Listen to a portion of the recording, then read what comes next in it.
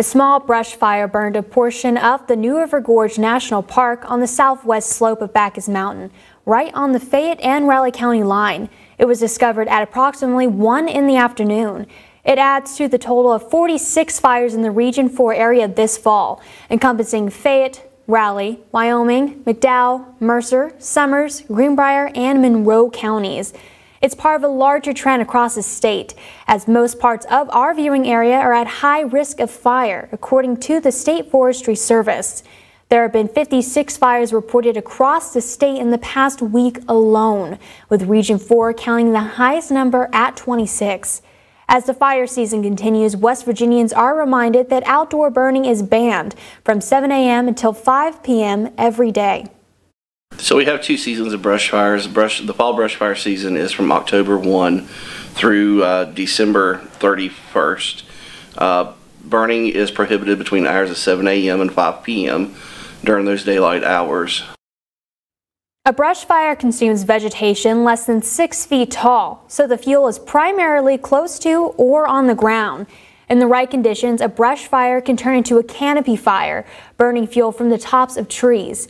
In reality, fires in the natural world are a part of the process and can be beneficial.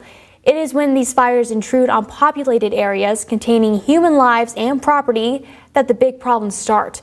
No matter how you look at it, any fire that is out of control is dangerous, and during dry and windy times, all precautions and laws should be followed in order to prevent tragedy.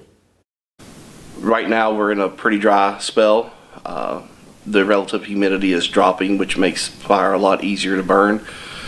So we're looking at a little bit dry spell for the next couple of days. So fire danger is pretty imminent.